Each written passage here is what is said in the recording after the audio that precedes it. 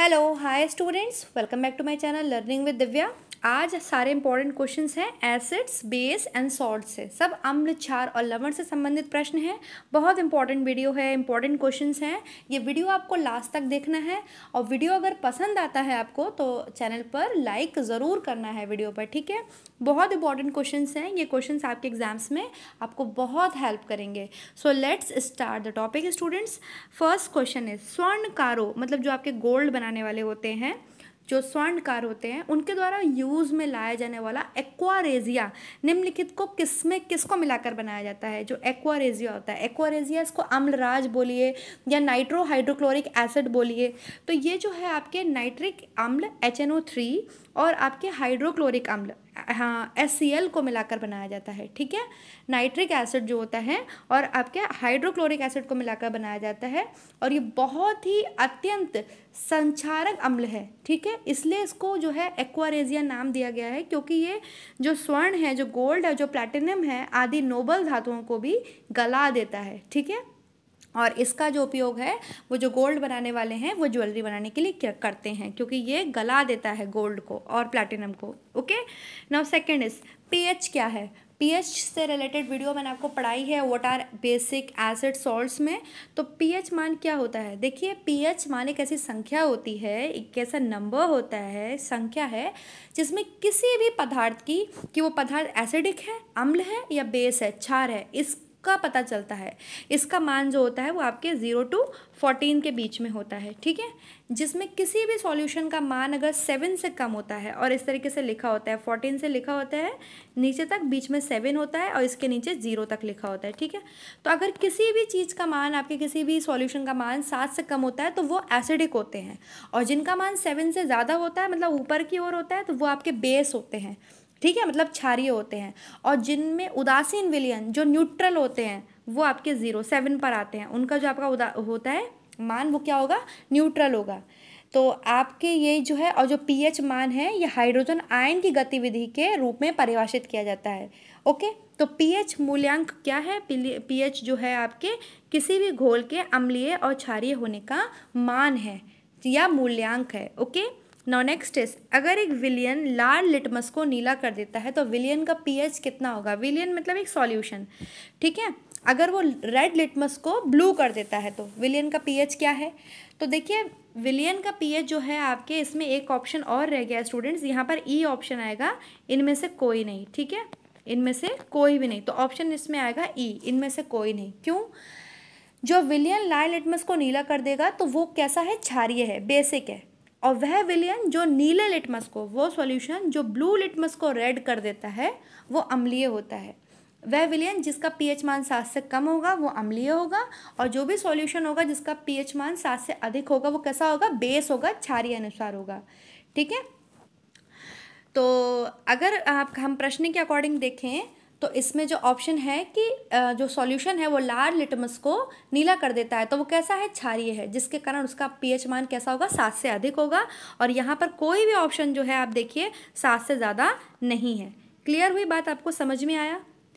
जो भी सॉल्यूशन है वो रेड लिटमस को, क्या लिटमस पेपर होता है, उसको जब हम सॉल्यूशन में डुबोते हैं तो अगर लाल लिटमस नीला हो जाता है तो इसका मतलब वो बेस है। और बेस कब होगा पीएच मान, जब 7 से ज़्यादा होगा, मतलब 8 होगा, 9 होगा, 10 होगा, ठीक है।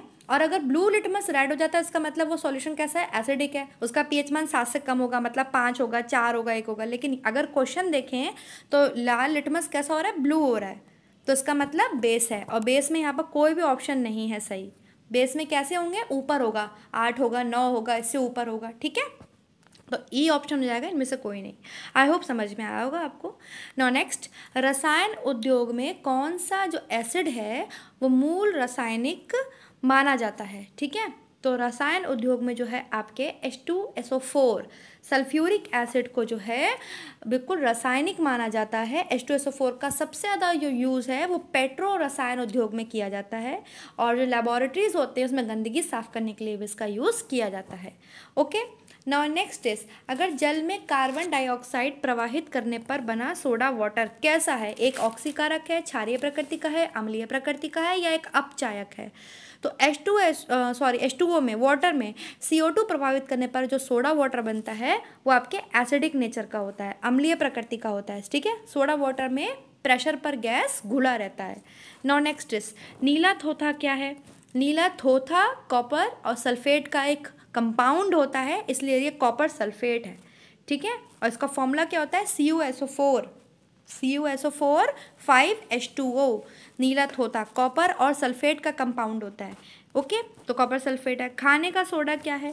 खाने का सोडा आपका क्या? Sodium chloride, sodium bicarbonate. तो खाने का सोडा है आपके सोडियम बाइकार्बोनेट को खाने का सोडा या बेकिंग सोडा भी कहते हैं, ओके। और बेकिंग सोडा का फॉर्मूला क्या होता है? नेक्स्ट क्वेश्चन में है, बेकिंग सोडा का रासायनिक सूत्र क्या होता है? तो बेकिंग सोडा का रासायनिक सूत्र होता है आपके NaHCO3।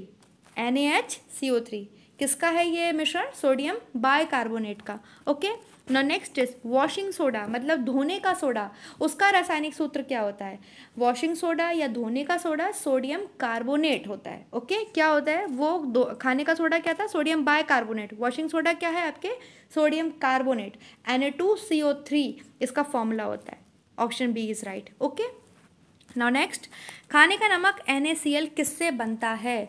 कमज़ोर एसिड या कमज़ोर क्षार से, मतलब वीक एसिड या वीक बेस से, स्ट्रॉन्ग एसिड स्ट्रॉन्ग बेस से, वीक एसिड या स्ट्रॉन्ग बेस से, स्ट्रॉन्ग एसिड या वीक बेस से। तो आपके जो खाने का नमक है NaCl है, सोडियम क्लोराइड है, या आपके B option strong acids and strong base से बनता है। नाउ नेक्स्ट, ब्लीचिंग पाउडर के लिए कौन सा कथन असत्य है? ब्लीचिंग पाउडर को हिंदी में बोलते हैं विरंजक या विरंजक चूर्ण, ठीक है। तो ब्लीचिंग पाउडर के लिए कौन सा कथन असत्य है? कि जल में अधिक विलय होता है, हल्के पीले रंग का चूर्ण है, मतलब पाउडर है, ऑक्सीकारक है, तनु अम्ल मतलब डाइल्यूट जो एसिड्स होते हैं उनकी प्रतिक्रिया से क्लोरीन निष्कासित करता है।